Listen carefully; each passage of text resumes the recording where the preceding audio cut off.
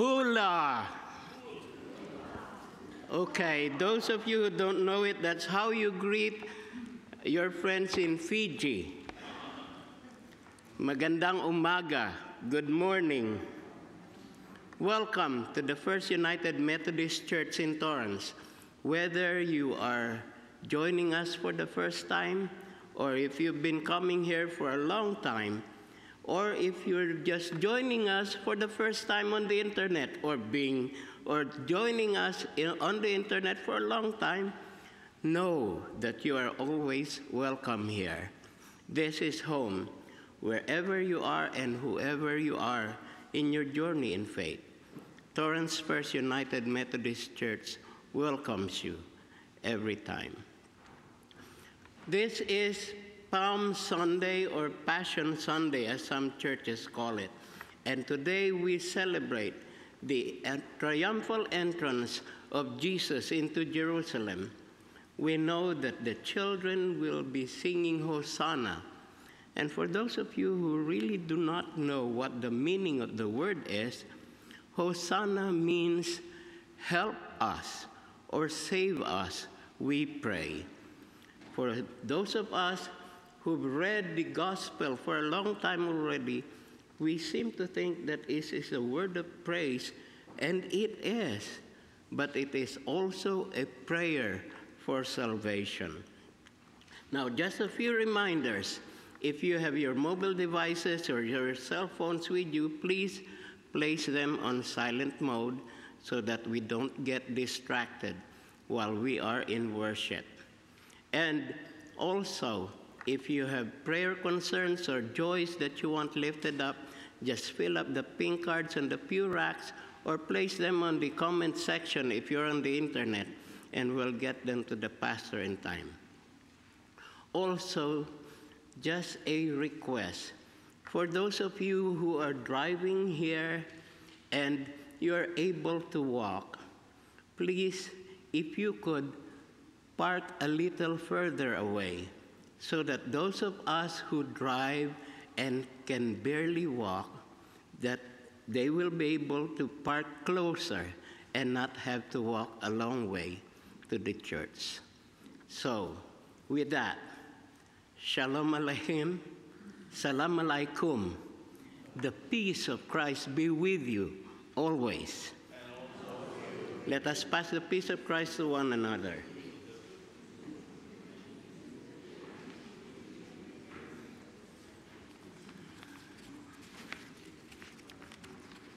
And to prepare ourselves for worship, let us join together in the responsive call to worship. We come to prepare for the holiest of weeks.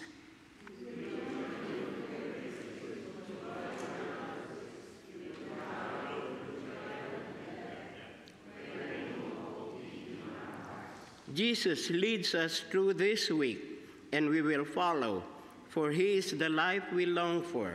He is the Word who sustains us.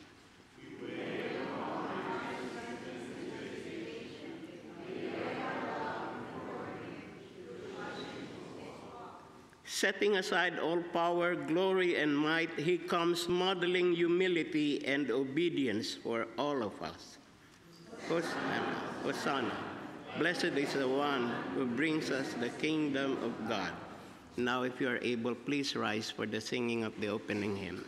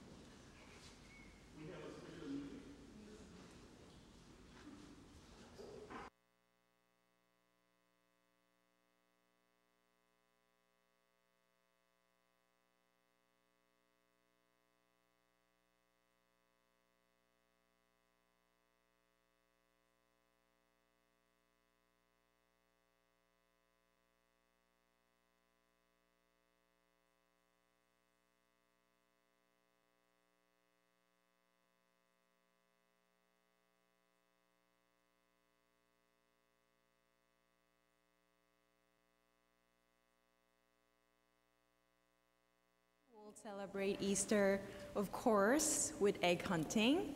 A lot of chocolates and candies are prepared for the kids to have fun, but at the same time, we are having a teacher's training online. I will send you out the link if you sign up. And please consider joining us for the teacher's training for the next season after Easter, so we have a lot of fun together.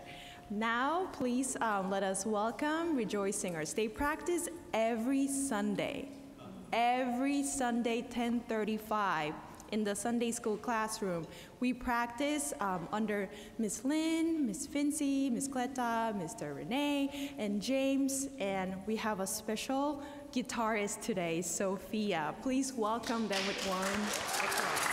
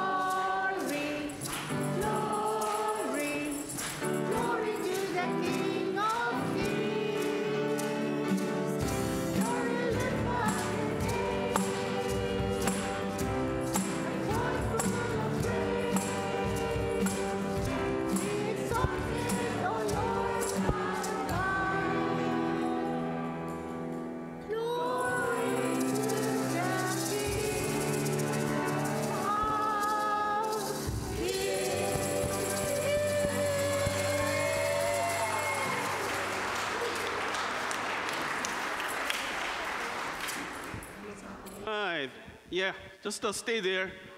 Just a quick lesson. How you doing? You don't know what you're doing, right? What's going on? Okay, guys. Thank you for all the beautiful praising song.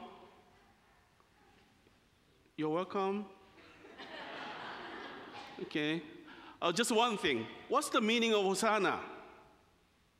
That's one thing that you need to learn today. Why we say Hosanna? Pick it. Yeah, well, there's a special meaning to it. Hosanna. What's that mean? Pick it. Praise the Lord. That's hallelujah. Praise the Lord is hallelujah. Hosanna. Come on, you can do better than that. Yeah, save us. Help us. Have you ever said it to your parents? You know, you need help? Dad, help me, right? Dad, help me. Mom, help me. You know? That's Hosanna. So when Jesus came into the gate of Jerusalem, people shouted, Hosanna, Hosanna. That means save us, right? Okay? So you have to know, every Palm Sunday, we shouted Hosanna, Hosanna. We're celebrating this Palm Sunday, but we have to know the definition, the meaning of Hosanna, right? So what is the definition of Hosanna? Save us, right? Okay. Thank you. Let us pray. God, we're so grateful for our children and youth in our church. We ask you to bless them with your abundance. Give them your wisdom and knowledge so that as they grow up, they know you better. They are living in a good Christian life with the teaching that we teach here in our church. God, guide them with your spirit, especially in this time, in this day. It's really hard to find the right way. So be with them and guide them. Thank you for all the blessings and guidance upon our church, upon our children. In Jesus' name we pray. Amen. Okay, guys, thank you.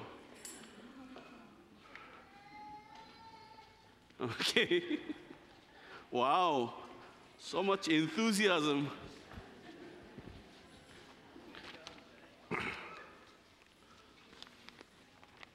Good morning, church.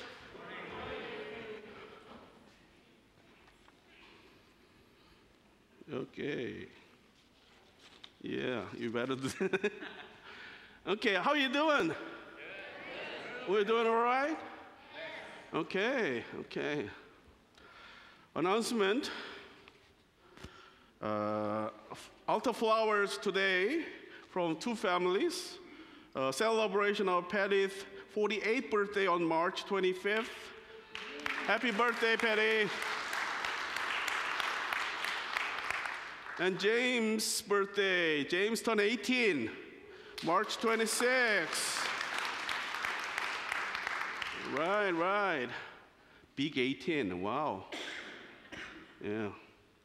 And today's refreshment provided by the celebration of Sue's birthday on March 29,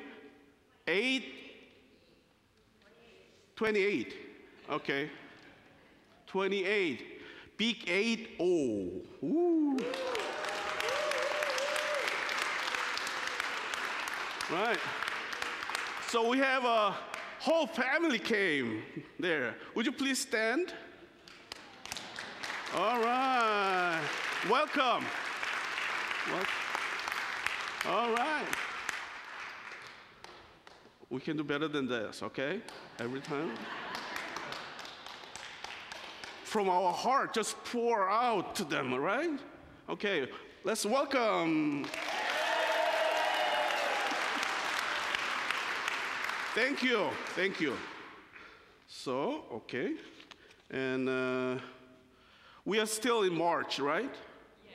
Okay, that means we're still, the month of March is we are supporting Toberman Neighborhood Center.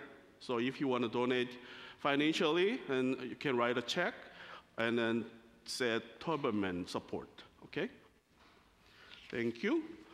And this is Holy Week, that we gonna gather a little more. Like Thursday, we're gonna have a service at 7 o'clock with a communion. Friday, 4 o'clock, Good Friday service. So write down. Okay, you need to come. Okay? So Thursday, 7 o'clock here. And then Friday, 4 o'clock here. We're going to have a Good Friday service. And then Easter Sunday. That's tomorrow, next Sunday is Easter Sunday. Okay? Okay, did I miss anything? Okay. Joys and concern. Okay, I'm going to read a note from Sue, okay? It is with joy and gratitude that I celebrate my 80th birthday on 28th of March. Thank you, family, for coming today to help me celebrate with my church family. Yeah, that's nice. I wish to give a flower to all the women who are 80 and above as we form a kinship of God's grace and blessings. Please join us for cake. So after, worship service, we all go to social hall and celebrate Sue's birthday. Okay?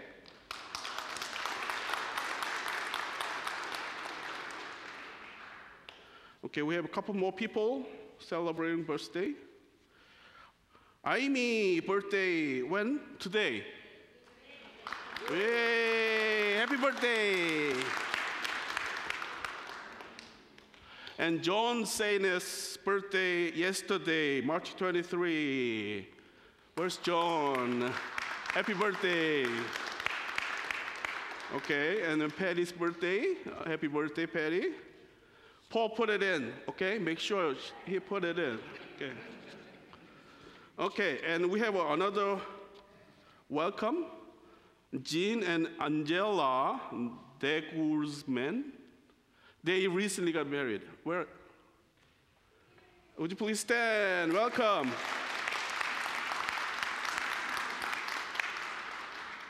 There was a beautiful wedding service. Okay.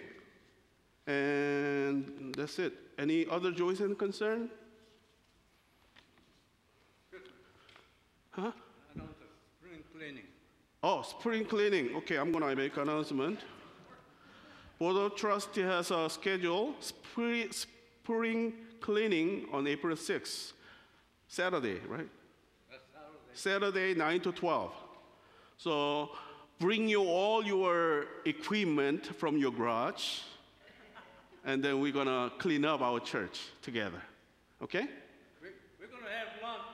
Yeah, we're gonna have a lunch. That's important. After at 12 o'clock. Okay. So we're gonna have a really nice lunch too. So. I'll take care of that lunch. Okay, thank you, Rudy. Thank you. Any other joys and concern? Oh, please continue to pray for my father. Yesterday, my brother called me that now my father has COVID. He's struggling with so many health issues right now, but not COVID, but yeah. So pray for my father, please. Any other joys and concern we lift up this morning? Okay, let us pray. Loving God, we are so grateful for this beautiful day that you allow us to live. God, we are your children, and you provide your care and support and love for our lives. Help us, God, to fully embrace the love that you provide through cross. We are celebrating this Lenten season and Holy Week about your love, about your forgiveness. So God, help us to fully embrace the forgiveness that you provide for us through the cross. God, this morning we lift up to you many of our church family members, spoken or unspoken. Many of our church family members dealing with this difficult and hard situation. You know all the details. God, provide you a true presence among them. God, provide your strength among them so that they can get through all these difficult times. Let them feel your presence, oh God. Let them experience amazing healings that you provide for them. Most of all, let them feel your spirit so that we can feel the joy and excitement each and every day that you allow us to live. Thank you, God, for so many blessings and guidance upon our lives, especially for our church. Help us to discern the ways that we need to go, oh God. Help us to put our hearts and hands together to do your ministry for your people. God, be with us this morning as we put our heart to this worship service. Help us to feel your presence throughout this worship so that we can recharge ourselves as we go to this world. Thank you for all the blessings of God. So church, let us continue prayer with a prayer that Jesus Christ taught us. Our Father, who art in heaven, hallowed be thy name. Thy kingdom come, thy will be done, on earth as it is in heaven. Give us this day our daily bread, and forgive us our trespasses, as we forgive those who trespass against us. And lead us not into temptation, but deliver us from evil. For thine is the kingdom, power, and glory forever. Amen. The ushers come forward, please.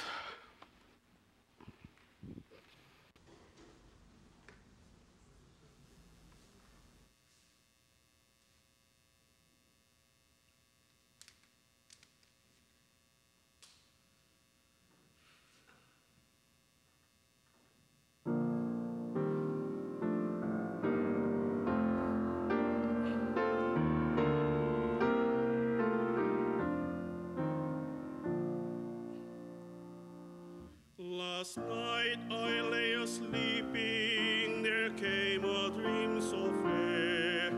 I stood in old Jerusalem beside the temple there. I heard the children singing, and ever they sang. Methought the voice of angel from heaven answering. Methought the voice of angels from heaven answering.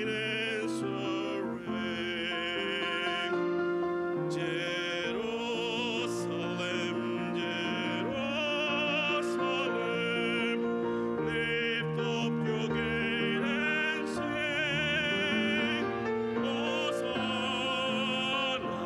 in the highest, Hosanna to your King.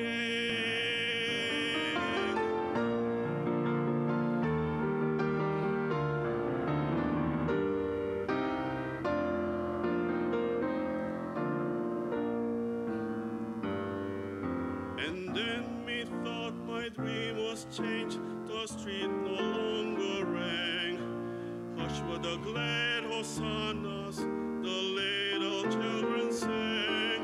The sun grew dark with mystery, the morn was cold and chill, as the shadow of a cross sorrow upon the lonely hill, as the shadow of a cross sorrows upon a lonely hill. Jerusalem, Jerusalem, look how the angels sing, Hosanna in the highest, Hosanna to your King.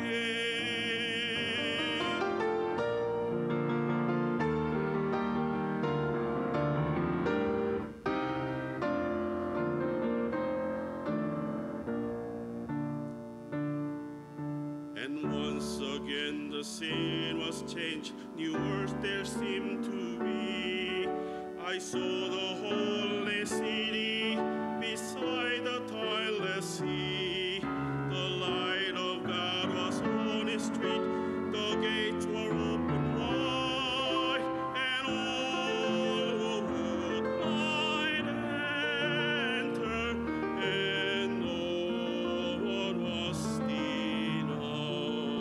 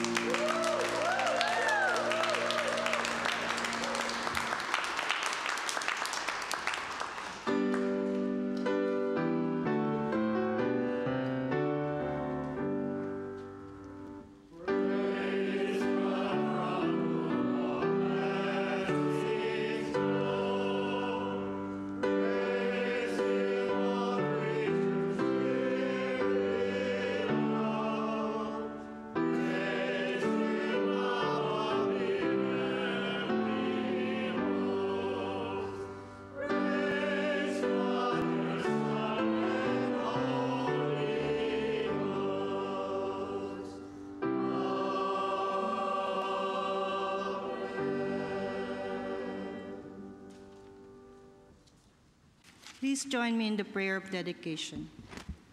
Almighty and everlasting God, as we bring our gifts and lay them at your altar, we remember the crowds in Jerusalem who laid their cloaks on the road, shouting, Hosanna, as Jesus passed.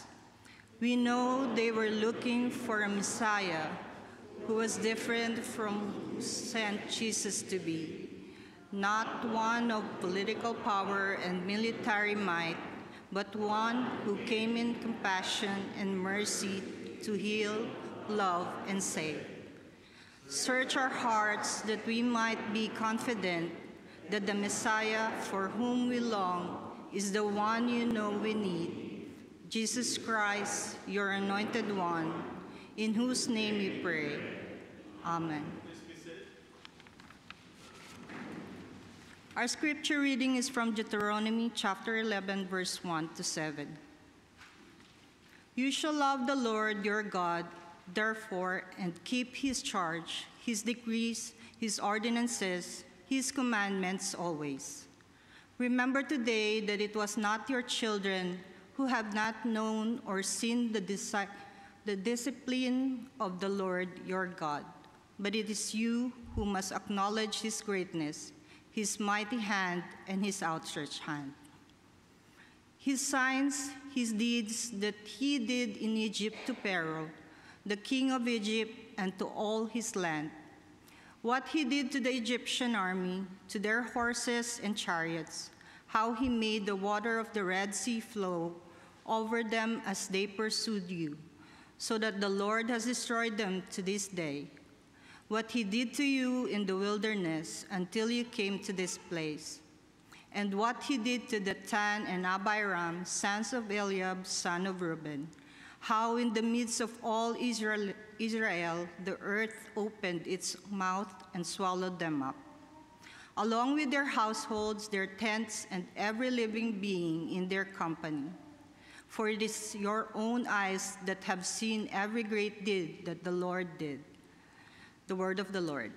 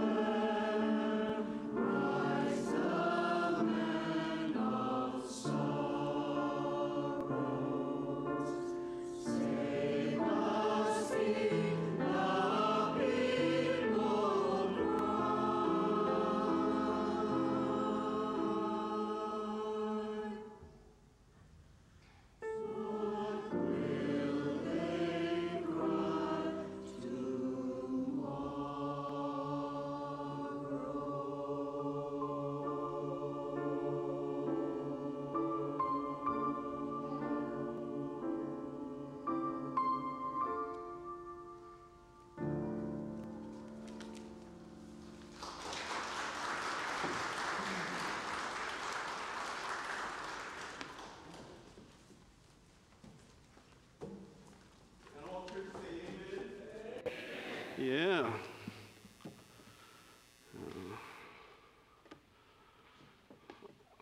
We still have opportunity. You join the choir. Are you listening? Anybody out there? Okay.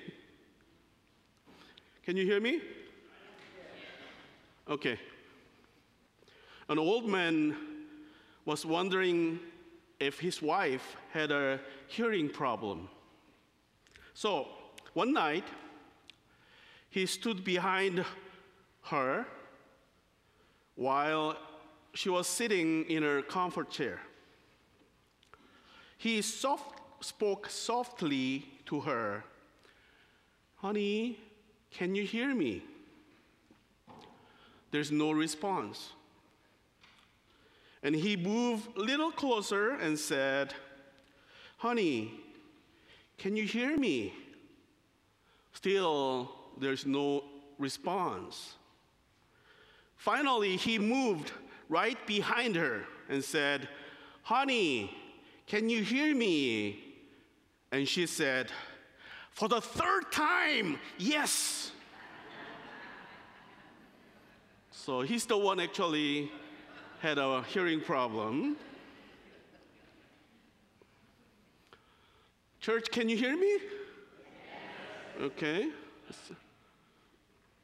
Today is the last Sunday in Lent.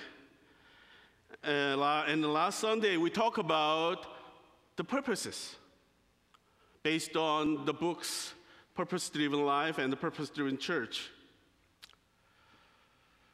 It is, of course, the last Sunday we talk about it to remember what we have learned. So we're going to conclude today as we celebrate Palm Sunday, moving toward Easter, revisiting this purpose that we sometimes miss.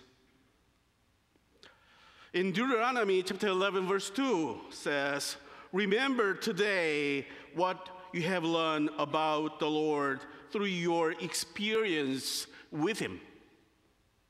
Remember. So today we're going to look at what we have learned about God, about ourselves, about life, about growing, about the church, all those things. So we're going to stay here overnight, okay? When we talk about purpose, we also, all these things about God, ourselves, and church, all the things included. That's why we are talking about purpose that changes our lives, changes our church. Today is a perfect example. If we don't focus on the purpose, if we don't align correctly with the right purpose, we ended up totally wrong place. That's a perfect example today. Today is Palm Sunday, right? Imagine all these people 2,000 years ago at the gate of Jerusalem, people gathered there shouting, "Hosanna, Hosanna." What they're thinking? All these people shout, "Hosanna, Hosanna, save us, save us, help us, help us." What their purpose as they're looking at Jesus? As they are looking at Jesus entering Jerusalem, what were they thinking? What they want? What about disciples who are marching with Jesus Christ, being with Jesus Christ for 3 years? How they feel about Jesus Christ passing through this gate of Jerusalem, what they were thinking? Maybe they were thinking that this Jesus Christ will save us from Roman soldiers. That's the Messiah that they are expecting, they are waiting for. But we all know Jesus Christ was heading to the cross. All this totally different understanding of the purpose. Understanding of purpose as Jesus was heading to the cross. All this misunderstanding will end up abandoning Jesus at the cross. So once Jesus was arrested on this coming Thursday, after they had a really nice meal together, they all scattered. They all ran away. You know, that's the result of not aligning with the purpose of Jesus Christ. Not knowing the fact that Jesus was heading to the hill on the cross. Not knowing the purpose would lead people to a totally different direction. Today is the example. Church, we have been journeyed together, reminded of our purpose. Maybe we've been talking about last several weeks the purpose that we already knew. The purposes that we already knew, but not exactly or fully understood. Not exactly or fully live it out. So today we're going to talk about the purpose. And today's the last Sunday we're going to talk about. I really pray that through this Lenten journey of revisiting the purposes will lead us into the right direction of our church, the right direction of our lives. You know, we are living in this generation that's really hard to find the right direction because of all the things happening, right? All the chaotic situation, all the uncertainty situation that we are dealing with each and every day in our society. It's really hard for us to find the right direction. But having the purpose, having the right alignment with the purpose will lead us to the right direction in our church and in our lives. So let's remember what we have learned. So we're going to talk about all the things that we learn. So it's going to be... The first thing we learned is about God.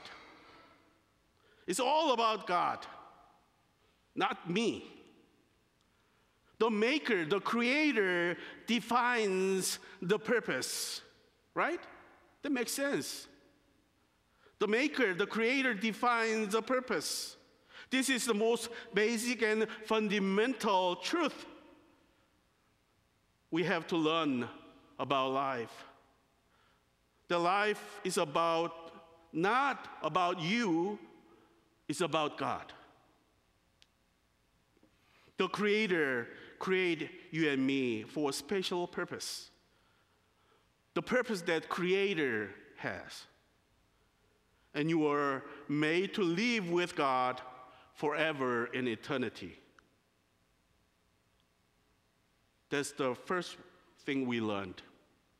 The second thing we learned is that you were created to be loved by God. To be loved by God. This is the Creator clearly defines our existence. Not the circumstances define us. Not all the situation, hard situation surrounding us will define us. Not. Only our Creator clearly defines us. And it's stated in the Bible. The Bible tells me so. You're created to be loved by God. God created us in order to love us. And before you remember anything else, you have to understand this is what on earth you are here for, to be loved by God. And we learn that we are put on earth for some special purpose. Number one, the relationship with God. The Bible word for it, the relationship with God. Remember the word? Worship. Worship is just the way we react. Worship is the way that we respond to God. In Romans chapter 12 says, take your everyday, ordinary life. You're sleeping, you're eating, you're going to work, you're walking around, all this around your life, and place it before God as an offering. We know offering is the essential part of worship service, but think about it. As you pray, God, I'm offering my life to you. Offering. Real purpose-driven living doesn't happen in this church, in our church. It happens in our ordinary, routine things of real life, wherever you go. For example, God, I'm going to take out garbage for you. What? Maybe you can teach your children as you do Jesus Christ. You can clean your garage to the glory of God. I know some of you have to do it, right? Everything can be turned into an act of worship. The thing is, if we put our heart into it, I'm going to do it for you, oh God, whatever I'm doing. And when you do that, then your life, your ordinary, routine life become an act of worship. That's worship. The next purpose in life is fellowship. Remember fellowship? The love extend to our God's family, loving God's family. One of the greatest privilege you will ever be offered in life is the privilege of being part of God's family. We are God's family. So we have to be taught to love. And the church, the family of God, is where you learn to love real life. As we gather, we learn to love each other. We're not ideal people. We have brokenness, but we learn to love each other. The next purpose of life, we call discipleship, to grow like Jesus Christ.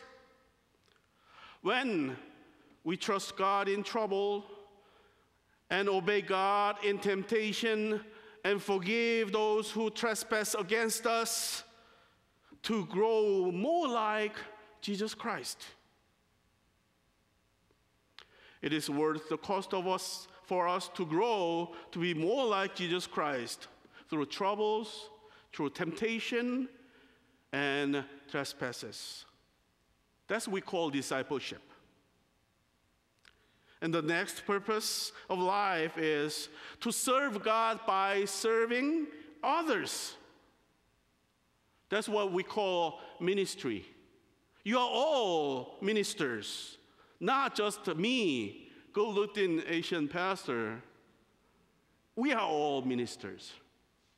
Remember? And God particularly shape us through spiritual gifts, through heart, through abilities, through personalities and experience. S-H-A-P-E. God shaped us. but we have to do it. We're not just sit around and doing nothing. We have to do the discipleship as God expect us to do it, right?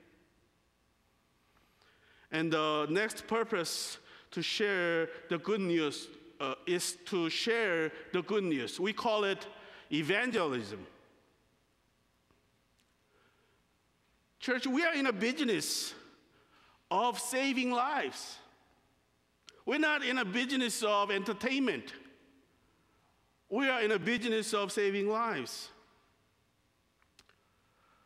Evangelism is a business of helping people open their eyes to see the world that they never seen it before. Through our action, through our lives, people be able to see Jesus Christ. People able to see the new world that they have never seen it before.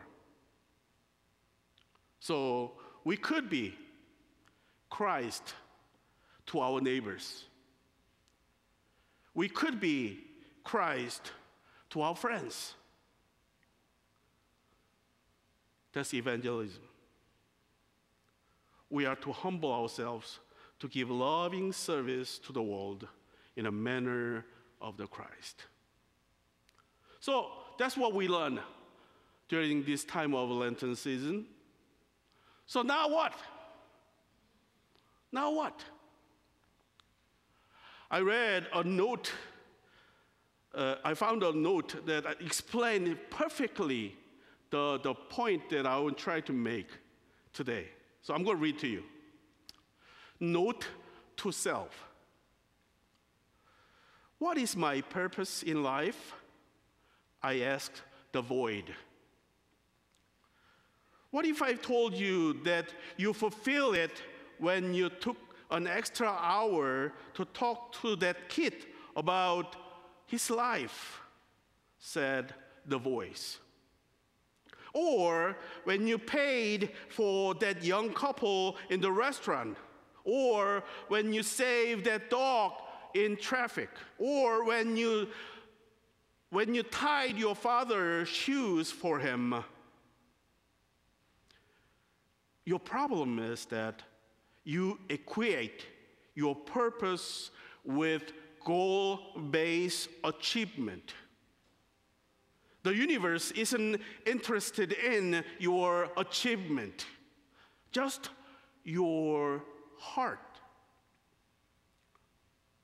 When you choose to act out of kindness, compassion, and love, you are already aligned with your true purpose. No need to look any further. That's what note said. Not expecting a lot of things, but just to act out of kindness, out of compassion, your love that you have. As I close the message, hold this sermon series today, I want you to remember just one thing. If you cannot remember anything else, I really want you to remember this. You were created to be loved by God. You were created to be loved by God. That's the most important thing. I read a story about a woman got into the car accident. There's a woman passing too close and hit a fender with her car.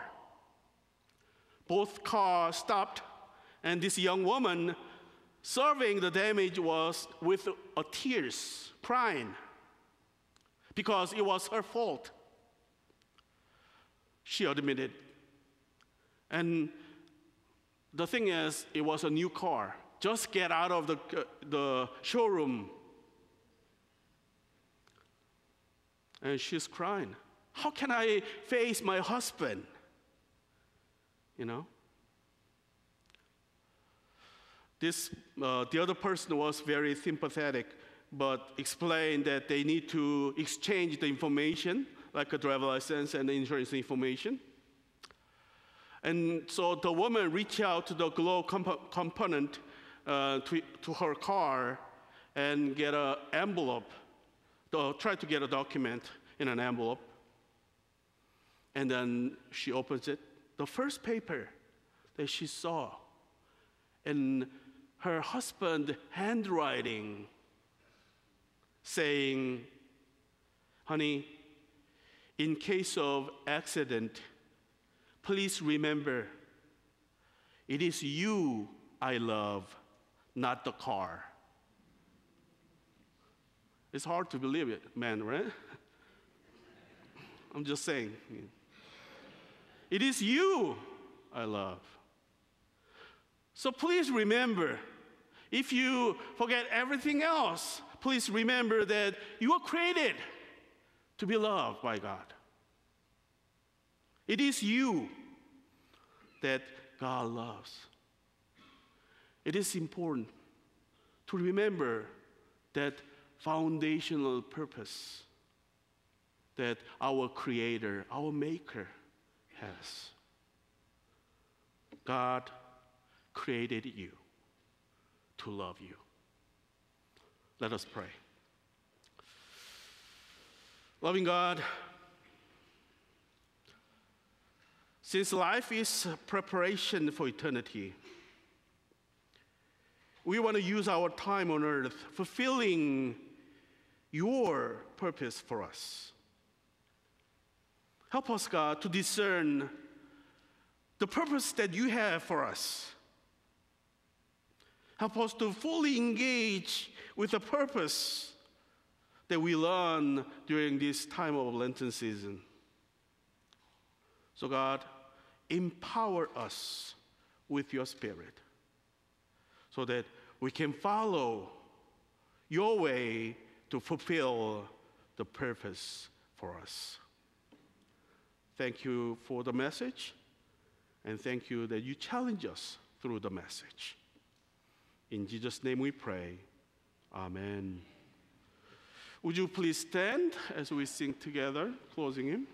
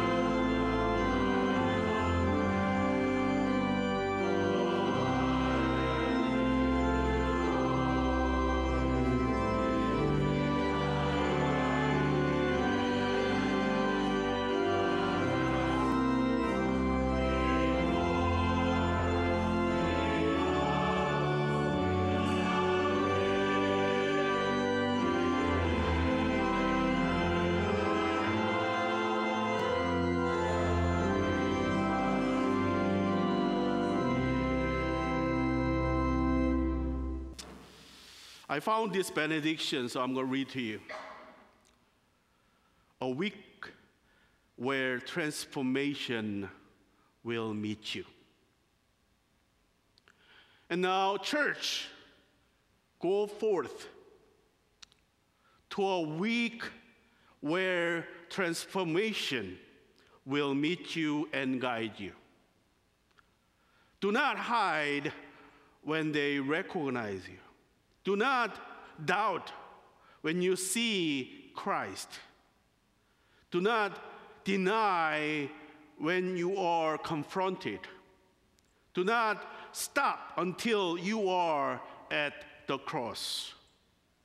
And there you will see the light, and the burdens of your heart will roll away. Until then, God the Father, the Son, and the Holy Spirit be with you now and forever. Amen.